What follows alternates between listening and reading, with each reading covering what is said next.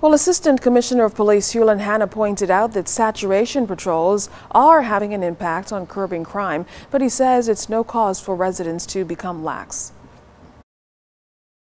Inasmuch as there are patrols all over New Providence, that you must be mindful of where you are at every material time, and that you must try to ensure that you and your loved ones are safely taken care of.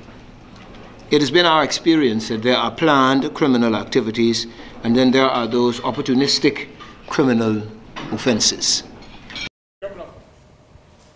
Now, those opportunistic offenses are of concern, and Mr. Hanna admitted that this time of year, certain crimes spike. As you move about this Christmas, you're going to see us attempting to blanket the areas.